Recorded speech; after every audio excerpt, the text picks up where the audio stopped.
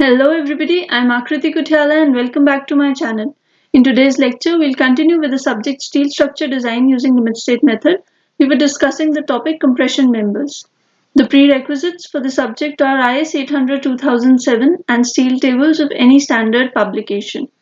So far, we've covered an introduction to IS 800-2007, bolted connections, welded connections, tension members, and in compression members, we've covered analysis of I-section, single angle strut, and double angle strut, and numerical problems based on all three of them.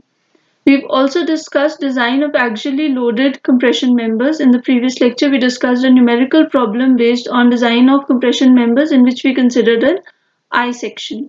In today's lecture, we'll be discussing another numerical based on design of compression members, and we'll be discussing the design of a single angle discontinuous strut. So let's start. Design a single angle discontinuous strut to carry a factored axial compressive load of 65 kN. The length of the strut is 3 meters between intersections. It is connected to a 12 mm thick gusset plate by 20 mm diameter bolts of grade 4.6 and use Fe 410 grade steel.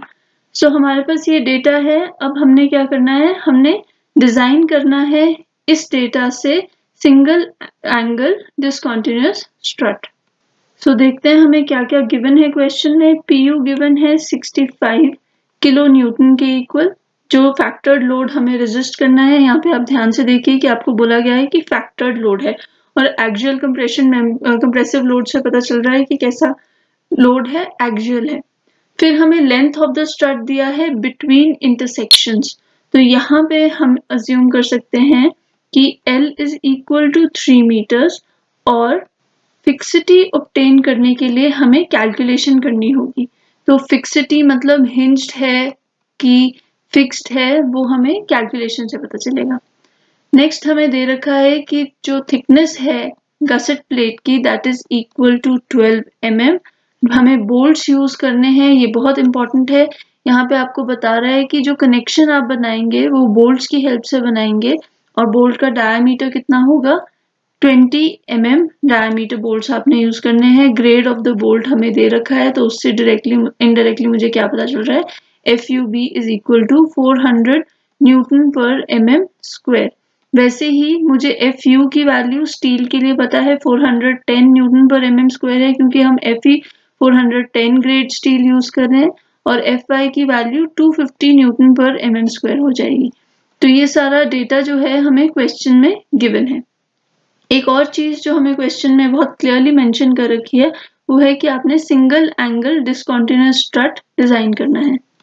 हमारा first step रहेगा to assume the slenderness ratio.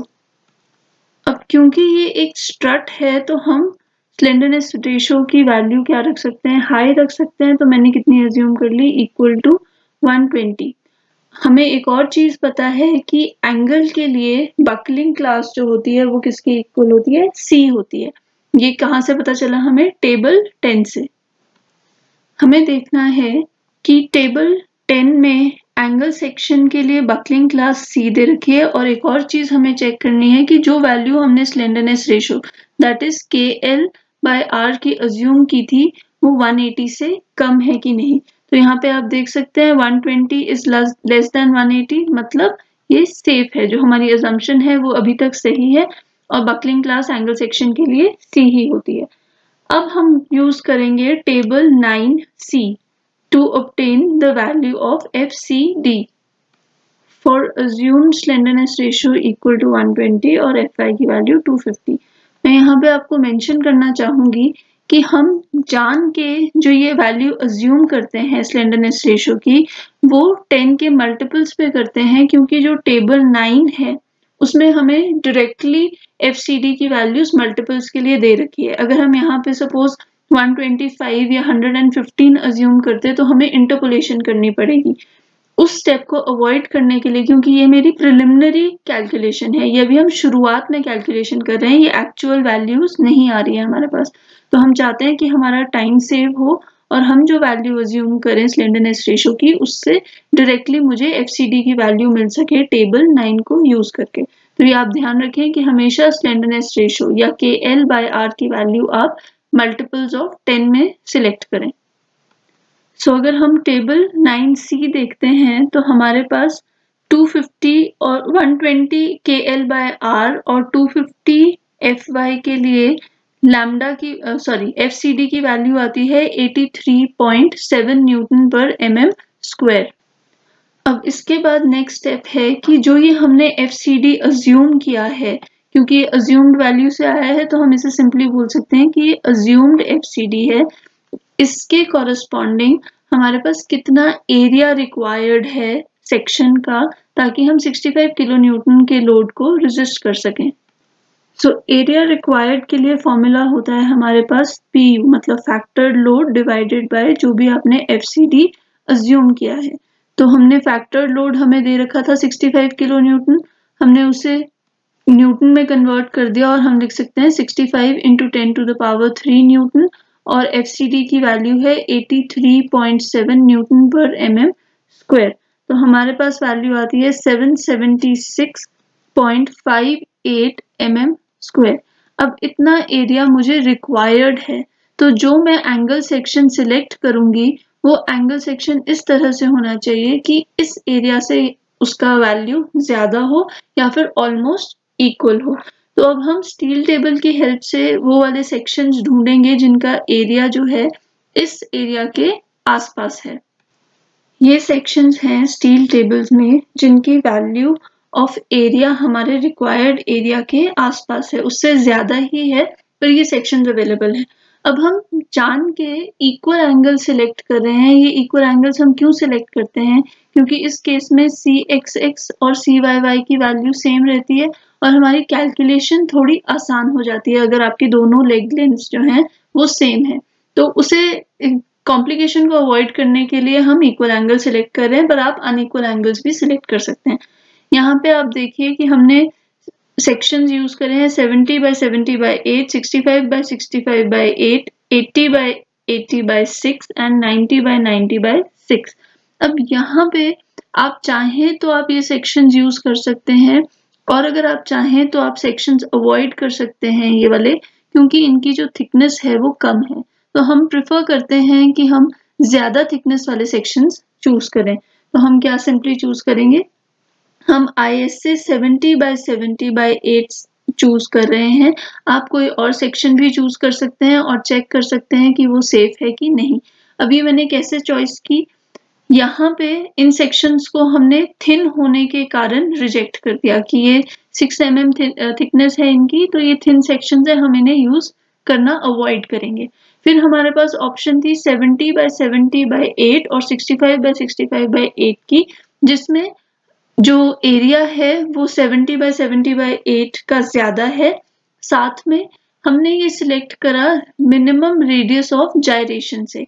13.3 और 12.3 इन दोनों sections के या दोनों angles के respective minimum radius of gyration है, पर इन दोनों में से हायर वैल्यू कौन सी है? इन दोनों में से हायर वैल्यू 70/70 की थी, तो इसके पास हायर R मिनिमम की वैल्यू थी, इसलिए हमने इसे चूज करा। क्योंकि हम पहले भी देख चुके हैं कि R मिनिमम की वैल्यू हम ज्यादा चाहते हैं ताकि हमारी स्लेंडरनेस रेशो की वैल्यू डिक्रीज हो जाए और लोड रेजिस्टेंस या कंप्रेसिव स्ट्रेंथ इंक्रीज हो जाए। तो हमने सिंपली क्या सिलेक्ट कर लिया है, ISA 70/70/8। अब हम स्टील टेबल्स के यूज करके इस एंगल के लिए जितनी भी इंपॉर्टेंट वैल्यूज हमें रिक्वायर्ड होती हैं डिजाइन के लिए वो नोट डाउन कर लेंगे। तो स्टील टेबल से हमें मिलता है एरिया इज 1058 mm स्क्वायर और R minimum is equal to RVV which is equal to 13.5 mm।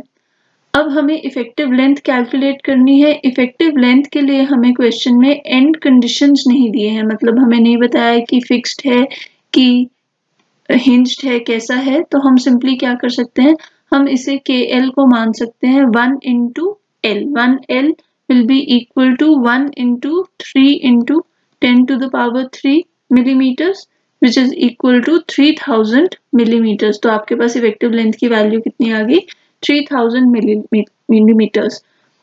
अब हमें पता है कि जब आप सिंगल एंगल स्ट्रट डिजाइन करते हैं तो हम क्लॉज यूज करते हैं 7.5.1.2 और इस क्लॉज के मुताबिक हमें, अगर हम आउटस्टैंडिंग लेग है आपके पास, एक ही लेग से कनेक्टेड है और यहाँ पे हम अज्यूम कर रहे हैं कि सिर्फ एक ही लेग से कनेक्टेड है, तो हमें यही क्लॉज यूज करना है।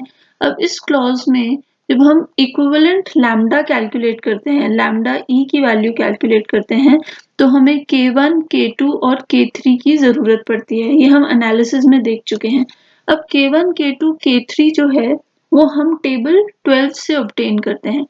टेबल 12 में क्या है, K1, K2 और K3 की वैल्यू ऑब्टेन करने के लिए हमें number of bolts at each and connection बताने पड़ते हैं। या फिर आप बोल्ट्स के बारे में बताएं, या फिर आप सिंपली क्या अज्यूम कर लें कि क्वेश्चन में कि आपने कनेक्शन कैसे दिया है, वेल्डिंग से कनेक्शन दिया है। अब हमें इस पर्टिकुलर क्वेश्चन में बोल रखा है कि आपको 20 mm डायमीटर बोल्ट्स यूज करने हैं, तो हमें ये कैलकुलेशन करनी होगी कि इस लोड को रेजिस्ट करने के लिए कितने बोल्ट्स रिक्वायर्ड हैं, मतलब हमें एंड कनेक्शन को डिजाइन करना होगा। अगर क्वेश्चन में हमें नहीं दिया होता कि बोल्ट्स यूज करने हैं, तो हम सिंपली वेल्ड यूज करते या वेल्ड अज्यूम करते कि वेल्डिंग से कनेक्शन बना है और वेल्डिंग इक्विवेलेंट होती है greater than 2 bolts fixed connection के। तो हमने डायरेक्टली K1, K2, K3 इसके कॉरस्पॉन्डिंग ले लेनी थी। बट क्योंकि क्वेश्चन में हमें बोल रखा है कि बोल्टिंग यूज करी है, तो हमें बोल्ट्स डिजाइन करने होंगे। सो हम लिख सकते हैं, since the question here mentions the use of M20 4.6 grade bolts eight and connections, we have to calculate the number of bolts. अगर क्वेश्चन मेंशन कर रहा है तो आपको बोल्ट्स की कैलकुलेशन करनी होगी, बोल्ट स्ट्रेंथ कैलकुलेट करनी होगी, मतलब हम बोल्ट वैल्यू निकालेंगे यहाँ पे। पर अगर आपका question does not mention how the connection was made, अगर क्वेश्चन कुछ ना बोलता, हमें ना बोल्ट्स के बारे में बताता, ना हमें वेल्ड्स के बारे में बताता, तो हमने टाइम सेव करने के लिए सिंपली अज्यूम करना था कि वेल्डिंग की गई है, और वेल्डिंग के लिए हमें पता है हम डायरेक्टली टेबल 12 से वैल्यू ले सकते हैं K1, K2, K3 की for n greater than equal to 2 bolts with fixed rigidity। तो ये हमारा टाइम सेव करेगा एग्जाम में। However, अगर क्वेश्चन क्लियरली मेंशन कर रहा है, जैसे यहाँ पे किया है कि बोल्ट्स यूज करने हैं, तो आपको बोल्ट्स ही यूज करने होंगे। सो ध्यान दीजिएगा इस बात पे। So now let's design the and connection. And connection design करने के लिए हमें क्लॉज 10.3.3 यूज करना होगा, जहाँ पे हम share capacity of bolt calculate करेंगे। हमें गिवन है M20 4.6 ग्रेड के बोल्ट्स, तो हमें क्या बता दिया है, हमें बताया है कि diameter of the bolts is equal to 20 mm और FUB इज इक्वल टू 400। और यहाँ पे हमें पता है कि हम क्या यूज करते हैं, FUB यूज करते हैं। सो I can simply write using clause 10.3.3 VDSP is equal to FUB upon gamma MB √3 into NN ANB plus NS ASB। अब यहाँ पे आप फिगर में देख सकते हैं कि हमारे पास जो शेयरिंग हो रही है वो सिर्फ एक फेस पे हो रही है। तो ये कैसे है, ये सिंगल शेयर में है हमारा बोल्ट। अगर सिंगल शेयर में है तो हमारे पास दो ऑप्शन है, या तो हम NN को इक्वल टू 1 अज्यूम करें या NS को इक्वल टू 1 अज्यूम करें। पर हमें पता है सेफ्टी किस में रहती है, अगर अपने फैक्टर ऑफ सेफ्टी इंक्रीज करनी है तो आप NN को 1 अज्यूम करते हैं और NS को 0 अज्यूम कर सकते हैं। तो ANB will be equal to 0.78 into pi by 4 into d square. So this calculates to be equal to 245 mm square। तो A and B की वैल्यू आ गई 245 mm square। ASB की वैल्यू किसके इक्वल हो जाएगी, क्योंकि NS इक्वल टू 0 है तो ASB की वैल्यू हमें कैलकुलेट करने की जरूरत नहीं पड़ती। FUB हमें पता है 400 न्यूटन पर mm स्क्वायर है। तो अब हम यूजिंग क्लॉज 10.3.3 हम VDSB की वैल्यू कैलकुलेट कर सकते हैं, which is equal to 45.27 kilo Newton. तो हमारे पास VDSB की वैल्यू आ गई है 45.27 किलो न्यूटन। ये डायरेक्टली किलो न्यूटन में कैसे आ रही है, हमने 10 to the power -3 से इसे मल्टीप्लाई कर दिया था। आप बाद में भी कर सकते हैं या न्यूटन में भी वैल्यू यूज कर सकते हैं। तो ये हमारे पास VDSB की वैल्यू आ गई। अब हमें bearing capacity of the bolt calculate करना है। तो यूजिंग क्लॉज 10.3.4 हम बेयरिंग कैपेसिटी कैलकुलेट कर सकते हैं using the formula 2.5 upon gamma MB KB D T F you. अब यहाँ पे हमें केबी की वैल्यू कैलकुलेट करनी होगी। आप देख सकते हैं केबी is the smaller of E bye 3d0 P bye और P bye 3d0 minus 0.25 F you B bye F you और 1। तो इसके लिए सबसे पहले मुझे क्या कैलकुलेट करना होगा, मुझे एंड डिस्टेंस और पिच कैलकुलेट करना होगा। एंड डिस्टेंस और पिच कैलकुलेट करने के लिए हम क्लॉज यूज कर सकते हैं। सबसे पहले P मिनिमम पिच के लिए हम क्लॉज 10.2.2 यूज करेंगे which gives me P equal to 2.5 D। तो 2.5 क्या D कितना हो जाएगा, 2.5 into 20 which is equal to 50 mm। तो हमारे पास मिनिमम पिच की वैल्यू आ गई 50 mm। अब हम क्लॉज 10.2.3.2 यूज करके मैक्सिमम पिच कैलकुलेट कर सकते हैं। यहाँ पे T हमारे पास 8 mm है क्योंकि गसेट प्लेट 12 mm थिक है और जो मेंबर है आपका वो 8 mm थिक है या एंगल सेक्शन 8 mm थिक है। तो ये मिनिमम T कितना हो जाएगा हमारे पास 8 mm के equal which is equal to 96 mm। अब क्लॉज बोलता है या तो 96 mm यूज करें या फिर 200 mm यूज करें, इनमें से जो भी लीस्ट है। तो लीस्ट यहाँ पे 96 mm हो जाता है तो पिच मैक्सिमम हमारे पास आ जाती है इक्वल टू 96 mm। अब हमें कोई वैल्यू अज्यूम करनी है पिच की बिटवीन 50 mm एंड 96 mm, तो हम अज्यूम करते हैं पिच इक्वल टू 60 mm। वैसे ही अब मैं क्लॉज 10.2.4.2 यूज करके E मिनिमम कैलकुलेट कर सकती हूँ।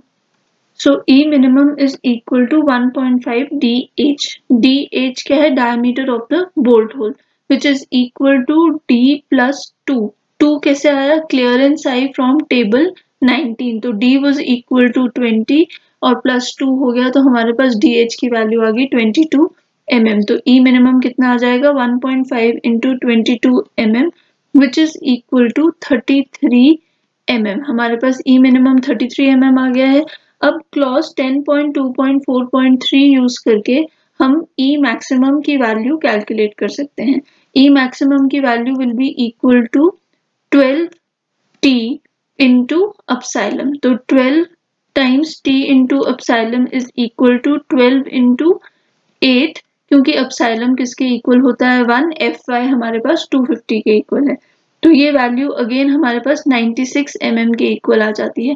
अब हमें E की वैल्यू अज्यूम करनी है 33 mm और 96 mm के बीच में, तो हम क्या अज्यूम कर सकते हैं E इक्वल टू 40 mm।